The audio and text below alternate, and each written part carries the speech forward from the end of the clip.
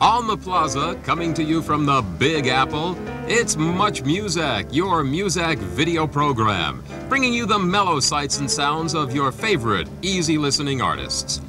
I'm your host, Dean Corduroy, and this is our lovely and charming hostess, Anna. Say hello, Anna. Anna. True professionals never rehearse in the air, Dean. Well, let's go over the lineup then. We are the show, not the music. Do you know that thousands of fans write to me every week thanking me for enriching their lives? Why, one woman even sent me a picture of her prize-winning Pekingese whom she named after me. Well, you never showed me that. Well, I consider it a personal treasure. Are you trying to tell me something? Well, since you asked, my fans complain about you. They say that your hair is dreadful, that your intros have too many words, and that you don't play enough Andrei Kloss. Are you still brooding over what that man at the Kmart said about me? You do not have more star quality. The fans know me and love me the best. I give them something to aspire to. I guide them in their fashion sense, and I soothe them with my aura. Why, one fan even said that I reminded her of a young Shirley MacLaine. Do I hear Dan Corduroy? It's Dean. Dean, dear. Oh, Mr. Dan Corduroy, my mom and I watch your show every chance we get. Well, it is recommended viewing on her IC ward. It is a pleasure to fly you, Mr. Dan Corduroy. Dean. Mr. Dan Corduroy, it is a pleasure to fly you. Sure, I know where the plaza is. You think I don't know? I've been driving this hack for 20 years, for God's sake. This street looks familiar. I could have sworn this is the second time we've passed that bum.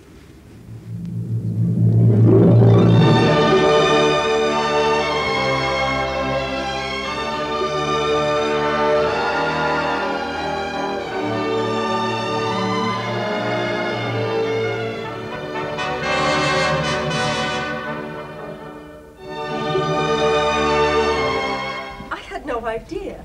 You mean that all beef cattle are artificially inseminated? You better believe it. It's the law. Bovine herpes. The federal government said to us cattle ranchers, store all the bull sperm you can, boys. It's liquid gold. We put it away all right. Oceans of it. And then the beef market bottomed out? Bottomed out. And they ruined us. The red meat is poison. Can't give the stuff away. There's just no demand. And therefore no demand for... I got 5 miles of salt mines in Utah brimming over with stuff. Why don't you just destroy it? Environmentalists say we can't dump it in the ocean without a 10-year impact study. Same thing with burning and landfill. The only approval I could get was from the Food and Drug Administration. Well, Mr. Weiner, Grissom, Spunt, and Krem are our best idea people. They should be here any minute. Good morning, Grissom, Spunt, Crumb. Good morning, Miss Jackson.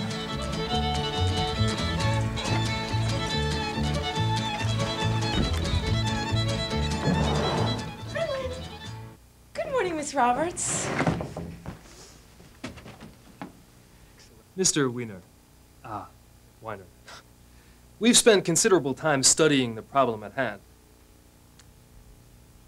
As far as distributing your product as a consumable is concerned, our market research has revealed that Americans, and for that matter, Europeans, with the exception of the Belgians, would have strong resistance to consuming a product composed largely of.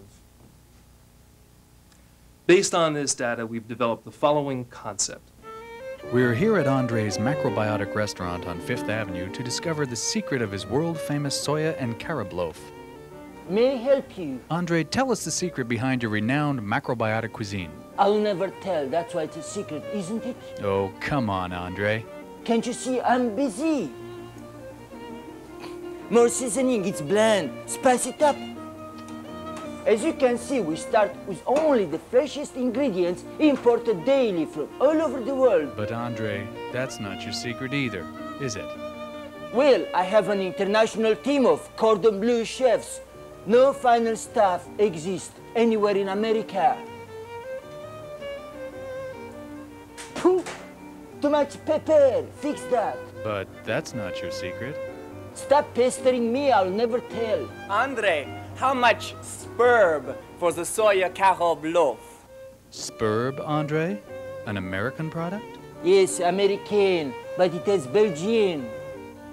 Spurb, American quality, imported taste. It's Belgian. You. Gentlemen,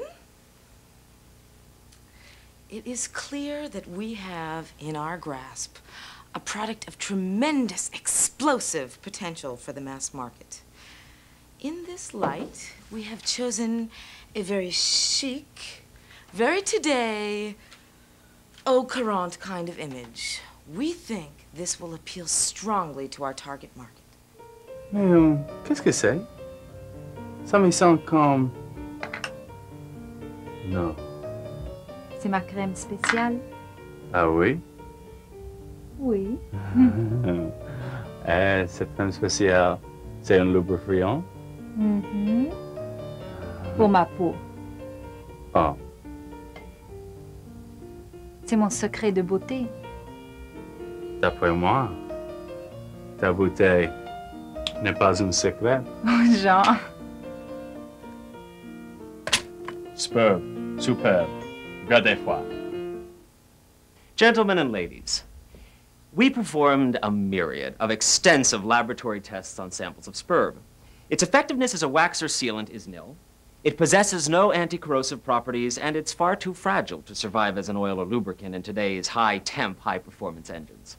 On the whole, it seems that spurb is quite inert, save for its somewhat pungent odor. Ugh. It's just been refrigerated. However, based on our experience in the automotive aftermarket, we nonetheless believe that impractical doesn't mean unprofitable, and therefore we feel strongly that spurb can be a big, big winner in the gasoline additive sector.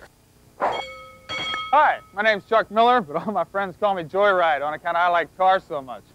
I like everything about cars. I like to drive them, I like to build them, I like to race them. Matter of fact, I'd say cars are probably the most important thing in my life. Oh, except for possibly Doreen. She's my wife. All of our children were conceived and delivered in cars. I wouldn't have it any other way. Matter of principle. Most people say that I learned to drive before I learned to talk. Doreen says I never learned to do either properly. But I'm proud to be an American, drive an American car, filled up with premium leaded American gasoline at an all-American filling station. And I use the only all-American lubricant and oil treatment in one, spurb, a product of grade A American bull.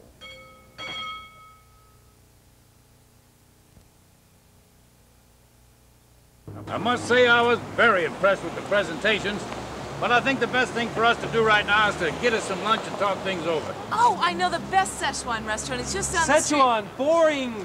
Macrobiotics. Mr. Wiener wants something healthy. Healthy, yes, but not something that's gonna block him up for days. Yeah, now look, I ain't picky. A couple of steaks would do just fine. Where are you going? Subway's here. Oh, you're not serious. The Lexington Avenue platform is much easier. What? Past all the bums? 43rd Street's the fastest to the platform. You two are totally out to lunch. I've tried them all. This is the fastest. Look, if it's all the same to you, why don't we just take a taxi? All right. Last one to the platform buys lunch. Ready? Go!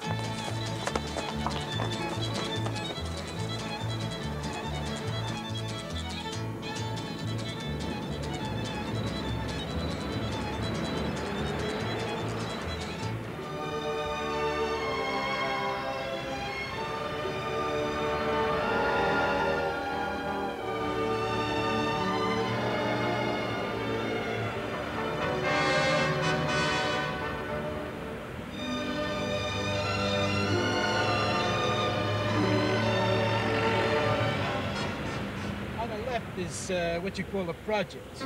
And over there is where my cousin Rocco bid it in 42. Used to work for them Brindisi brothers, the no-good scum. They used to run a waterfront back in the old days. We drove past there, remember, Anna? Yeah, dropped a sack of flour on his head from 7 stories up, cracked his skull and 6 vertebrae. It was tragic, but you kind of had to laugh at it. It was like their trademark, them Brindisi's. They was scum, but classy. You know what I mean, Anna. Yes, Isabelle? We're really enjoying the tour, but we're a little pressed for time and we should get to the plot. Ah, it's all the way across town. Let me show you the South Bronx instead. You'll love it. I knew it. I knew it. I knew it. We should have taken the limousine. The company prepaid for a limousine, but you had to save $2 lousy. He said he was a fan. A fan of yours, perhaps. Hey, is he giving you lip, Isabelle?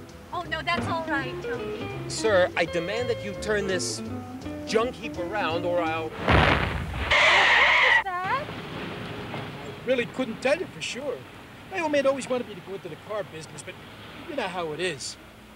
Look, I'll thank you to keep your annoying personal anecdotes to yourself. Hey, don't give me no lip.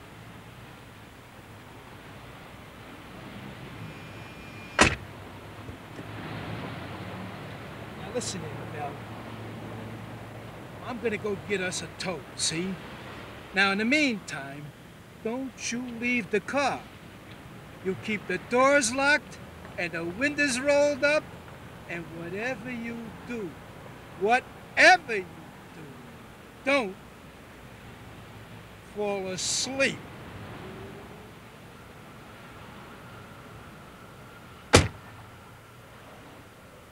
Yeah, it's Tony. Yeah, listen, is Aldo Brindisi there? Yeah, the rotten scum.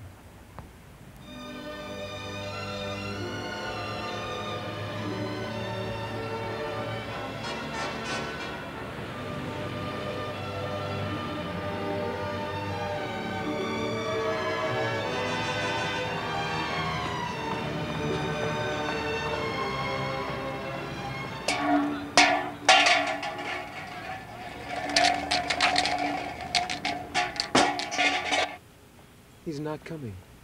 I knew it. I knew it. Would you stop whining? The least little bit of trouble and you go flying off the handle. Bit of trouble? You call this a bit of trouble? We're hours late, stranded out here in the middle of nowhere, and... what are you doing? I have no intention of abandoning all semblance of normal, civilized behavior just because we happen to be a little pressed for time. I have an image to uphold. Oh, really? And who do you think is going to carry your image around for you? Your fans?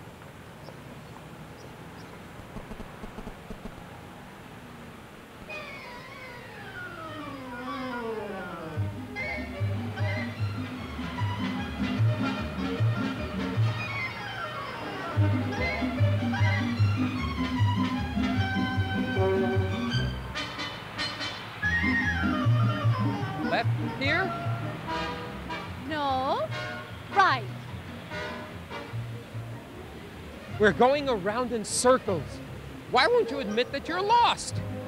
Not lost. I'm merely exploring the territory.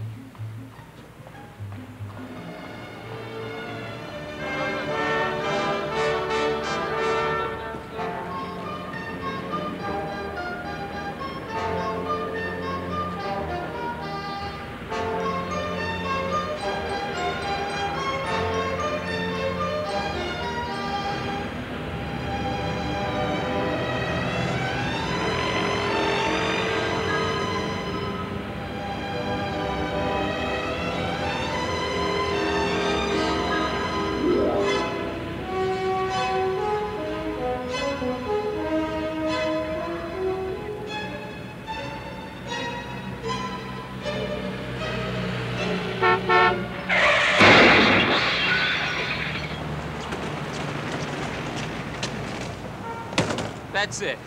I'm not taking another step. Do you know that 176 taxis have gone by? 177. And for what? To save $2 lousy. Spend, spend, spend. That's all I hear out of you. Now just keep quiet and keep walking. I will not. I'm not moving an inch. Well, that's just fine with me. You can sit here all day for all I care. Because I've had it with you, mister. I get us to the big time and all you can do is gripe about every little minor inconvenience. Well, I can get along just as well. Better without you.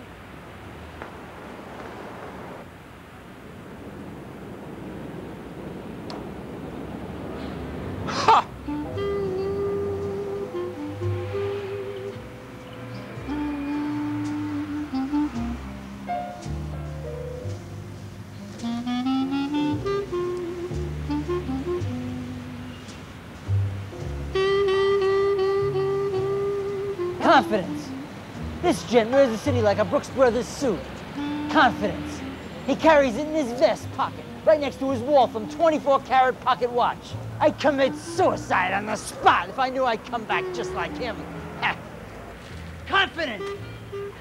His generosity is consistent with his benevolent nature. The true hallmark of confidence. Oh, what have we here? An imposter, a fake, a charlatan, quick to temper and parsimonious with every little penny. Here, buy yourself a thesaurus. Redeemed in the eyes of his subjects, this David strides confidently to slay his next Goliath. A man of principles, of courage, of confidence. Oh, clearly a stunning example of today's modern woman. From her Lagerfield tailored tweed suit. Oh my God.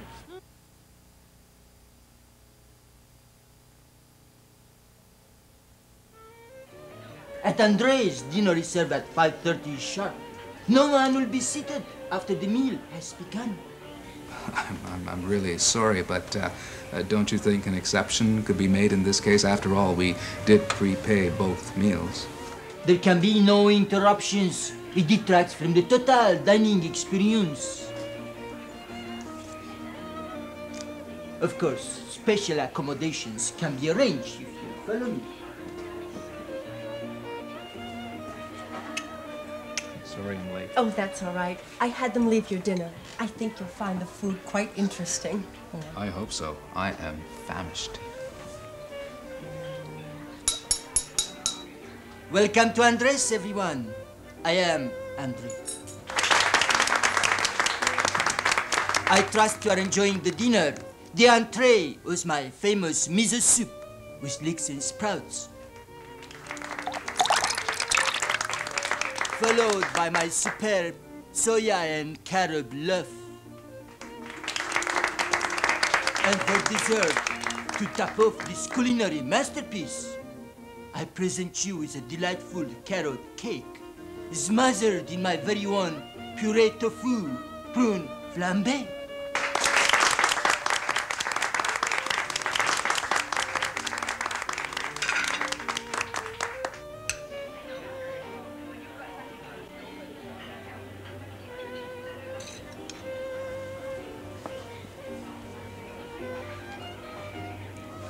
Excuse me.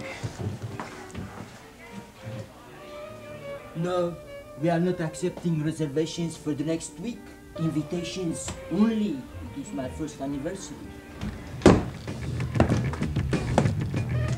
Oh yes, I studied in Bruxelles under François Legume, the leading authority on vegetarian haute cuisine. You call this haute cuisine? Pardon me? You call this haute cuisine?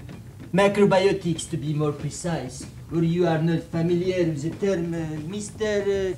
Brutus. Nick Brutus. Oh yes, late Mr. Brutus. As I recall, macrobiotics refers to the preparation of culinary delights derived entirely from plant sources. Your spurious facsimile, however, isn't even fit for a rabbit. I dare say I found the meal even more nauseating than your embroidered French accent. It's Belgian. I'm undaunted by your criticism, Mr. Brutus. After all, this is one of the most expensive restaurants in all of New York. Which proves only that you possess more audacity than skill. Your tasteless food was surpassed only by your distasteful manner. Your soup tasted like bathwater. Your soya loaf had the appeal of a dry sponge. Your dessert was reminiscent of garden dirt. You are an embarrassment to the entire food service industry. Schnurmacher of the Times wrote, an evening at Andre is like an evening in heaven. Perhaps. You shall find out. Bonsoir, André.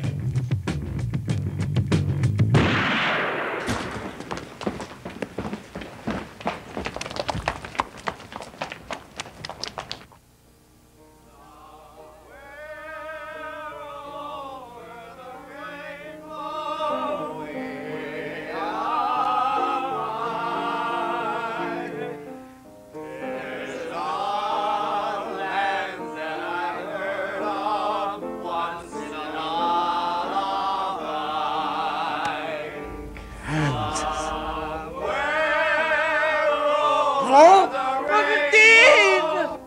Dean Corduroy! Oh!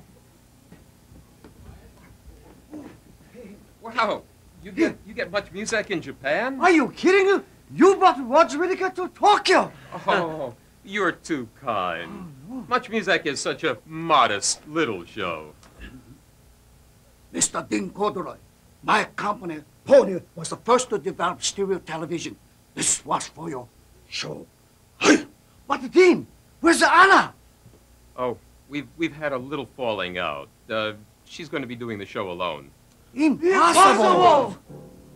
It's impossible for the sun to leave the sky. It's just impossible. You're impossible. Just impossible. Why won't you wear your glasses? George, you get so excited. I don't need them. And I don't need that chair either. Why? Where's Dean? Wake up and smell the coffee, George. This is a solo act now. But you're a team. We're a team. I dumped the overstuffed greaser. From now on, it's Anna's Much Music. And you know what that means. Yeah.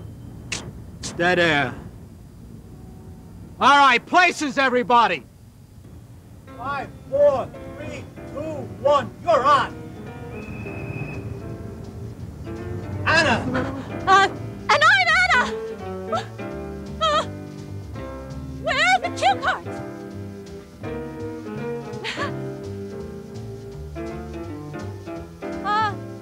Here at the Big Apple. We're coming to you from the Big Apple. We're coming to you from the Big Apple. This is Much Music.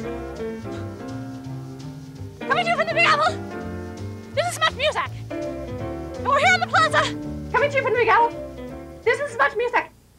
And I'm Anna, and we're coming to you. Dean, Anna's in trouble. She needs you. She's made her bed. Now let her eat cake. Can she bake a cherry pie? Billy boy, Billy boy, can she bake a cherry pie? Charming Billy. Now bringing you a nostalgic look back to anarchy and violence. Here's a look at Tony Vance. Here on your Much Music video show. Oh, God, is she awful? George! Still on the air. Que sera, sera. Dean Corduroy, you and Anna are the yin and the yang of a music. Aaron, you are nothing but an overstuffed greaser. But with Anna, you are Dean Corduroy. I'm afraid my Dean Corduroy days are over. If you don't go to her now, you'll always regret it. Maybe not tomorrow, but soon, and for the rest of your life. Go to her, Dean. Remember, to err is human, but a picture tells 1,000 words.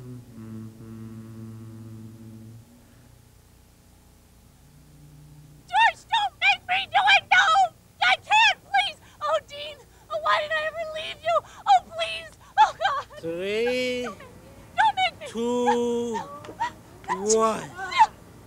You're on. On the plaza, at the plaza, in the Big Apple, it's Much Music, your music video program. I'm your host, Dean Corduroy, and this is our lovely and charming hostess, Anna. Hello. We're coming to you live from the most glamorous cosmopolitan city in the world, New York. Thank you, George. Our director, George Franklin, reminds me that this portion of Much Music is being brought to you by the August Moon Piano Bar. And a special Much Music hello to Yashimoto and all the boys in the chorus. So long, farewell, auf Wiedersehen, good night. Coming up next, a long overdue Much Music special tribute to one of Anna's favorites, Andre Castellanos and his immortal Moon River, contrasted with the disturbing yet serene poeticism of the South Bronx, captured as only the Much Music gondola can. Anna, shall we?